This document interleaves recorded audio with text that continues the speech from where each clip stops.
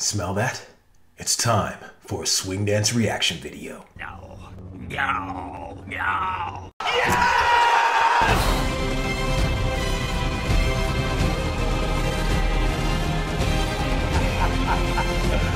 Woo! Hey guys, welcome to Street Smart Swing. My name is Jamin Jackson, also known as the Galactic Swing Dance Umpire. And I am super excited to finally get down to see this MXSDC 2020 Lindy Hop Finals. Are we ready? I'm ready. And here we go. All right, we are live. It's time to make history. No more games.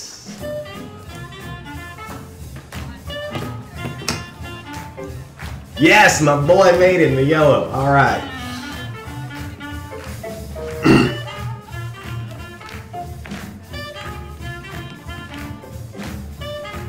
Yes, my other guy in the gray, he did it too. Awesome, awesome, awesome, awesome. I'm glad he made it. Yes.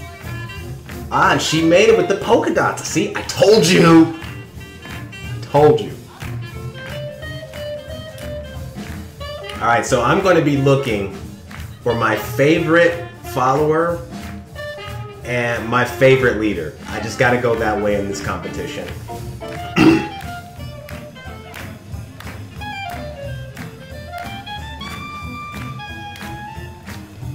Oh, and it's a live band too? Man, they sound great.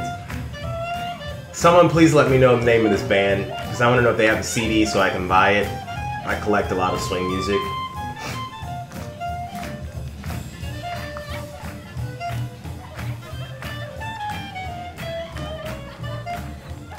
Thanks to Andy, Andri, is it Andri? Yeah, Andri for filming this footage, or I wouldn't be able to tune in.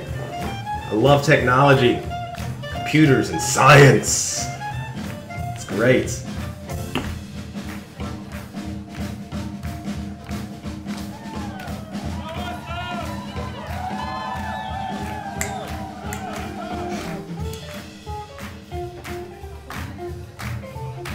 He's like, I'm front and center. Get ready. All right.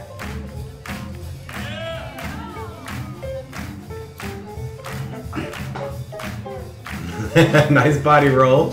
All right.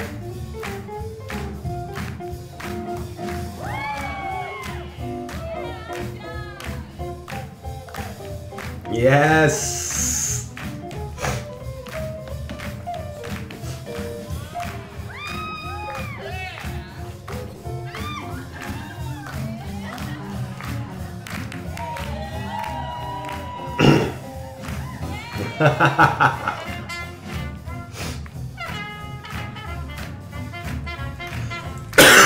Excuse me.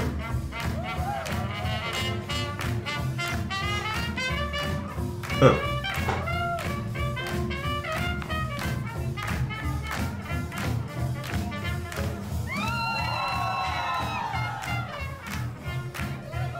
Yes, she went for it.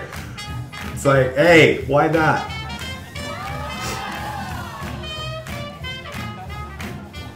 Oh, yes! Taking risk, man. I love that. Ho, ho, here we go.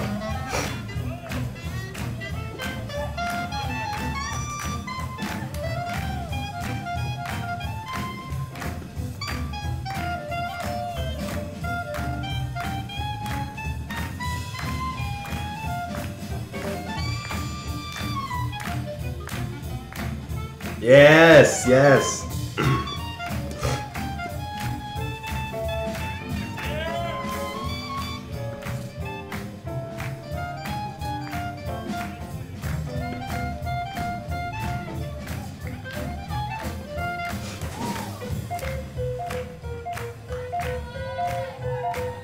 Yes.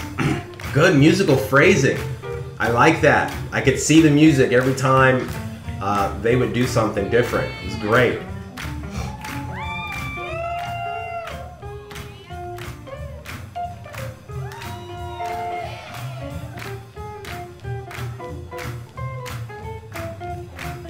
Yes. And walk it out, and walk it out, and walk it out, and walk it out.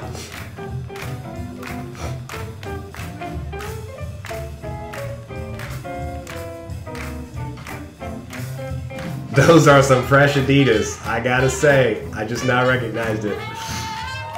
Yes.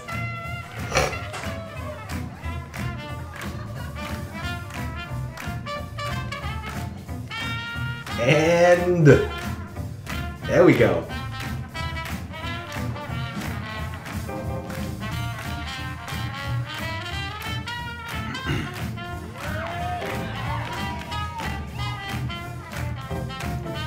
Yeah.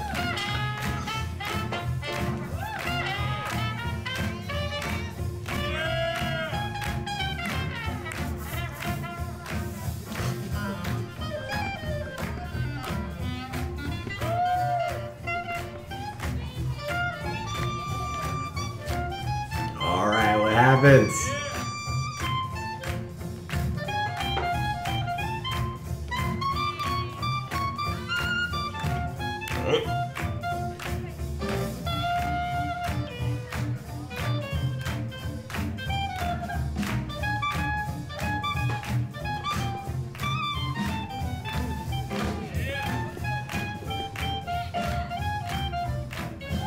All right.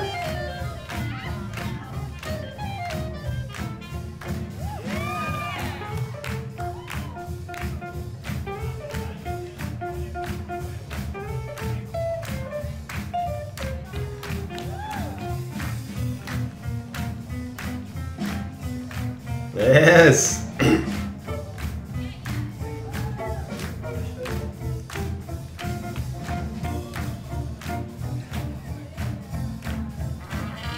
Ah, that was nice. That was nice.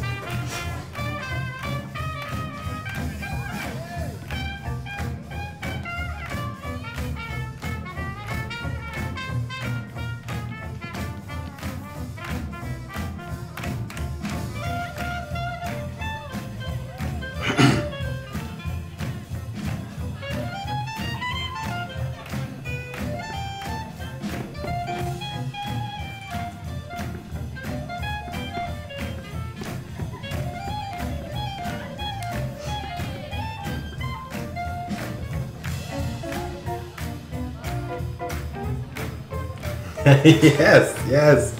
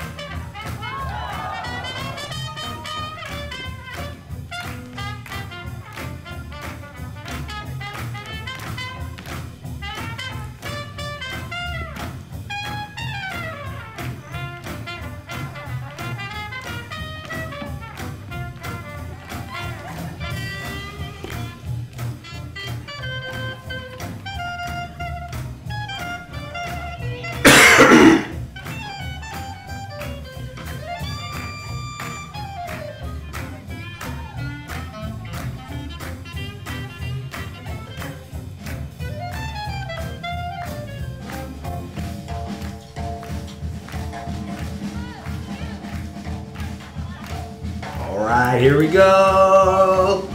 Just building up. Swing out. Here we go.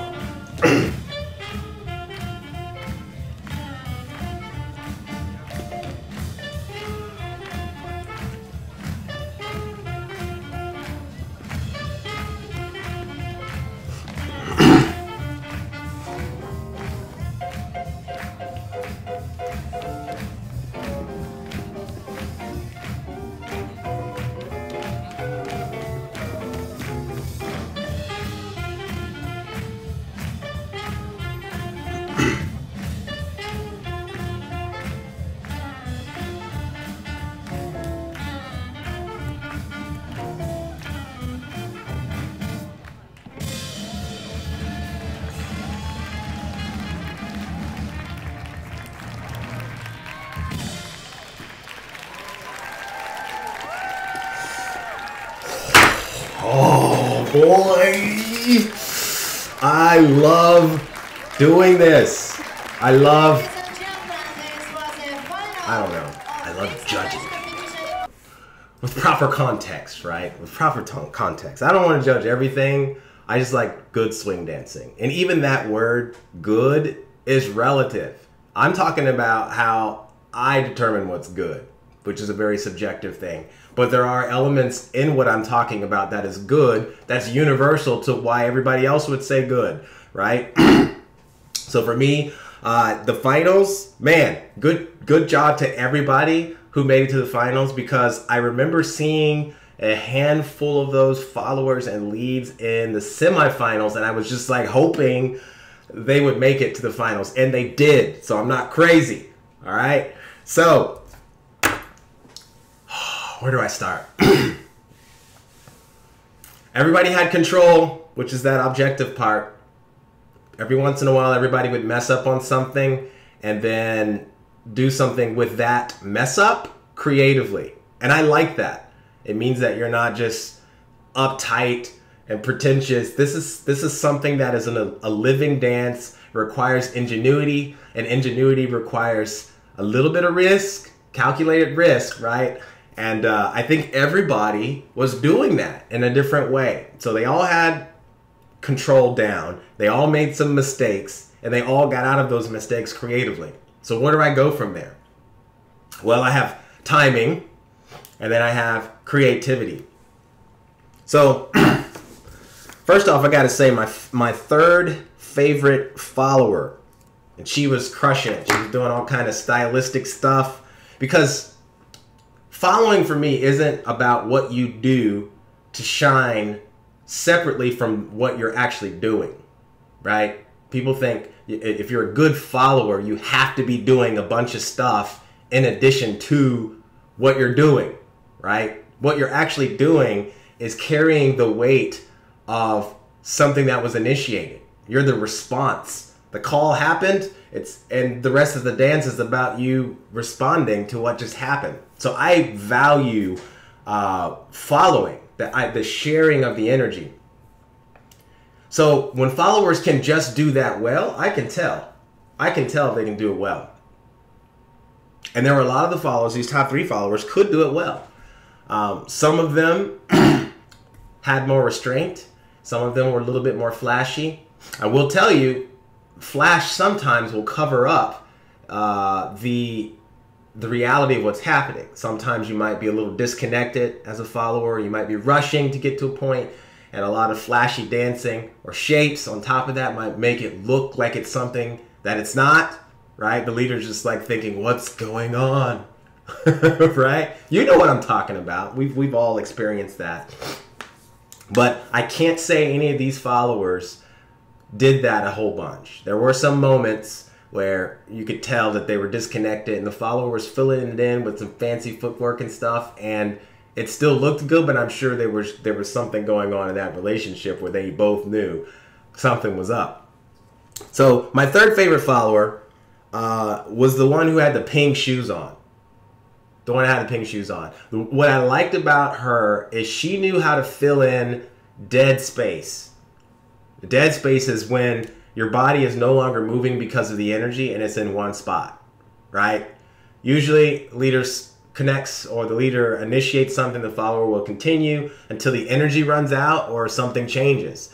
And sometimes when the energy runs out, a lot of followers who don't like to express themselves a whole bunch, and they kind of expect to keep moving from rock step to the next rock step to the next direction change, they just stand there when nothing happens, right?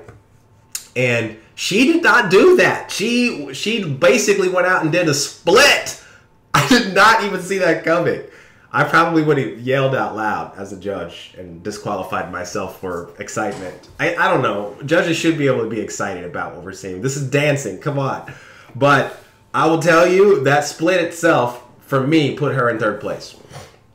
Just because it wasn't that it was flashy, but she knew when to do it so that it would not disrupt what would happen next.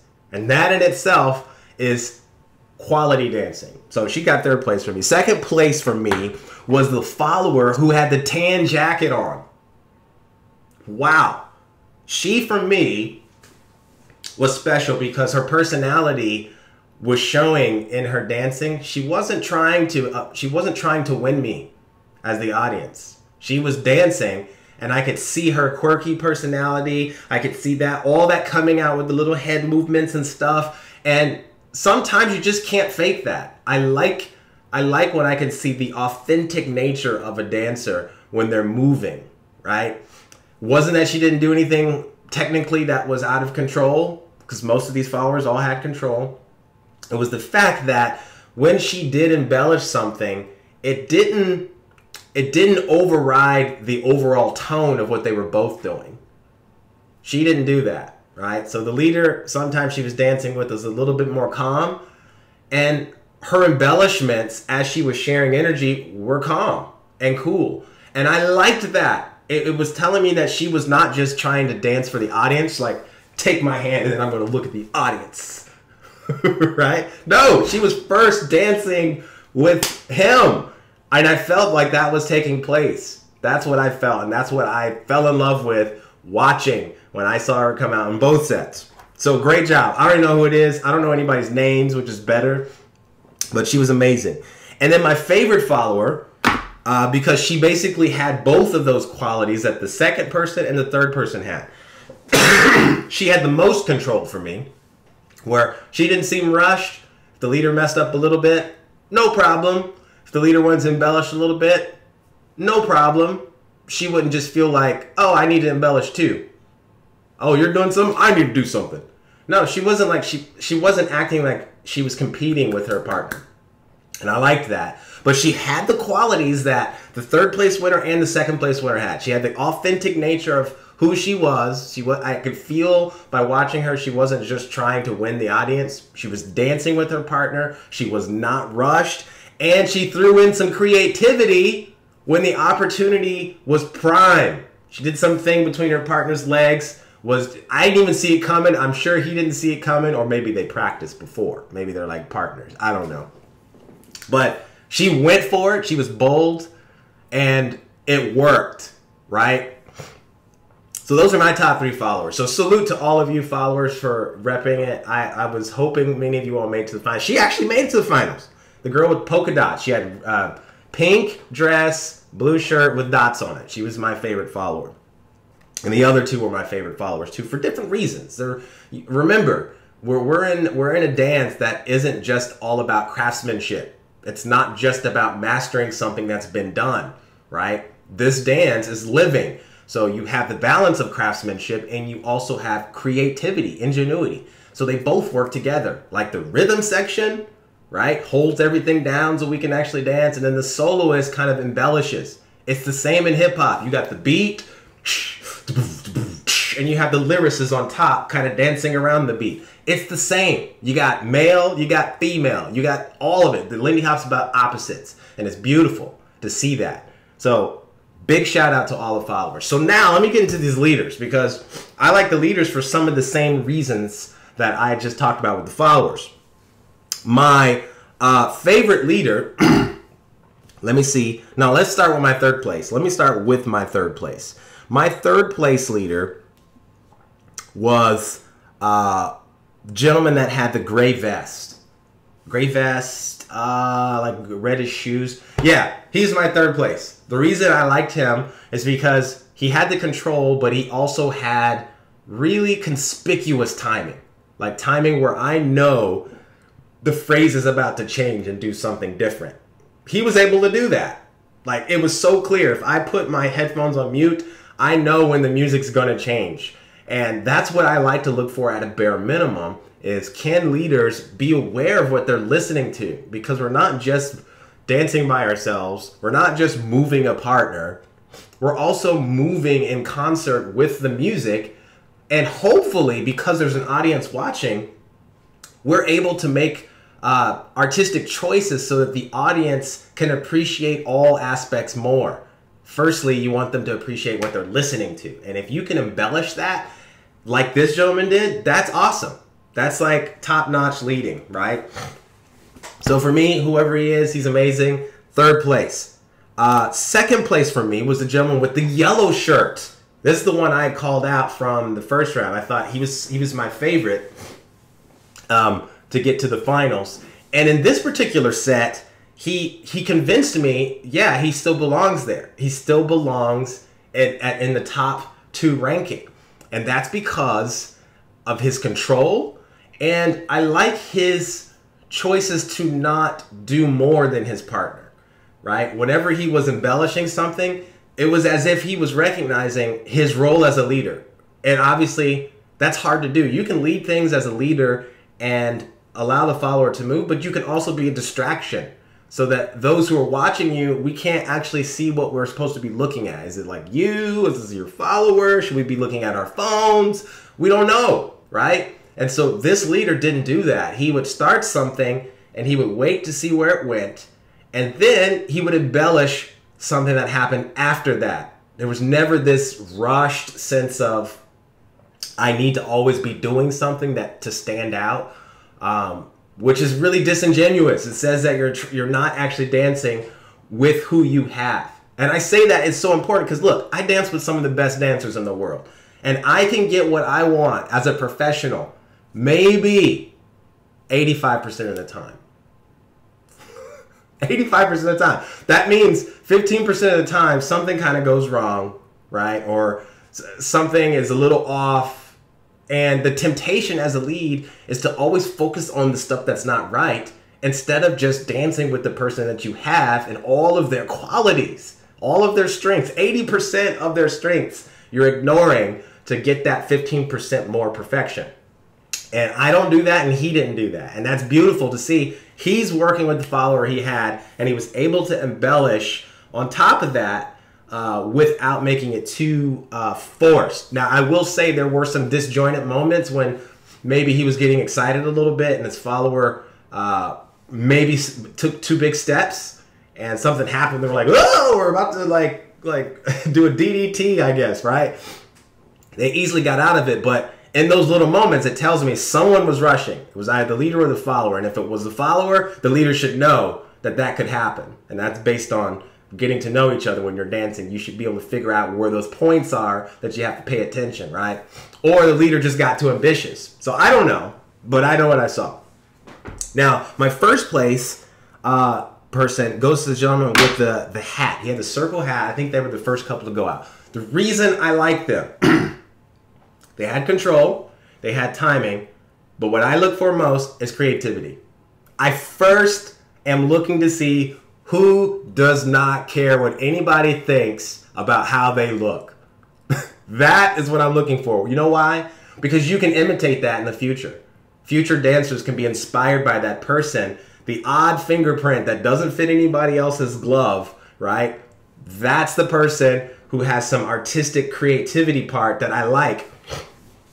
Now, there's an extreme of that. Some of those people are just super extreme and creative, but they can't actually do the technique. This is not the case with this gentleman. He was able to work with his partner.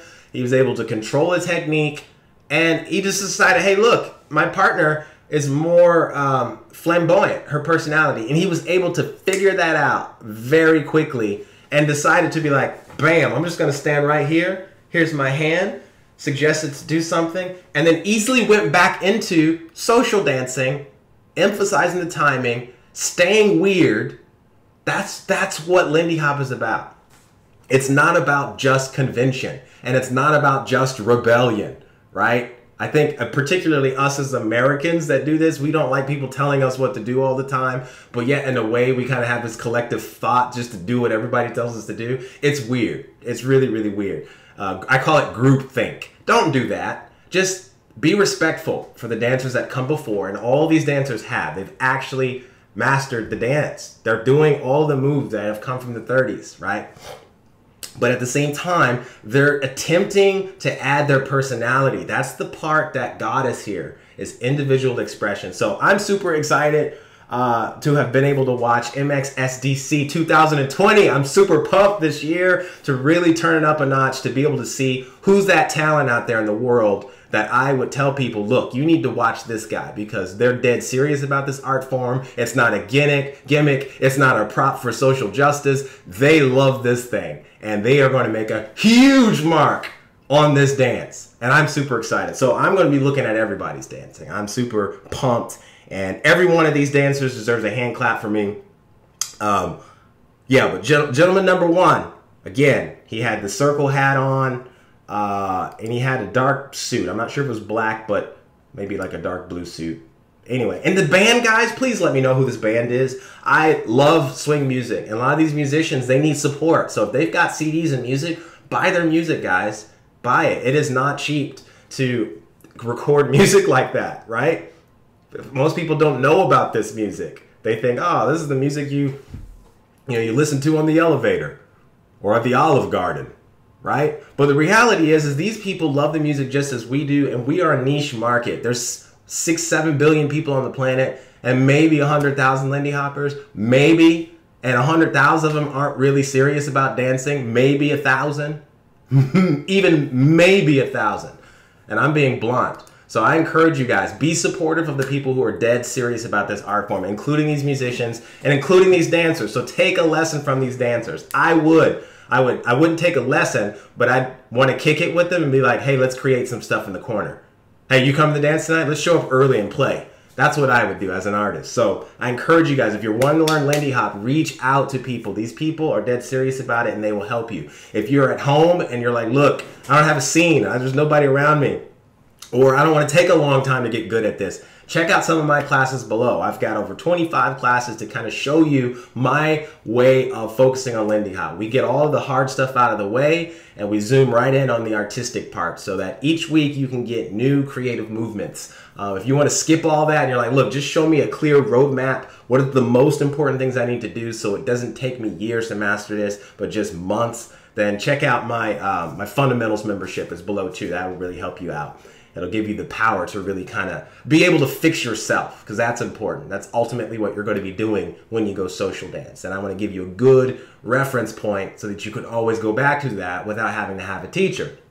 So anyway, who do you think should have won this competition? I gave you guys my picks. I gave you my reasons why. It's my big, fat, bloated opinion.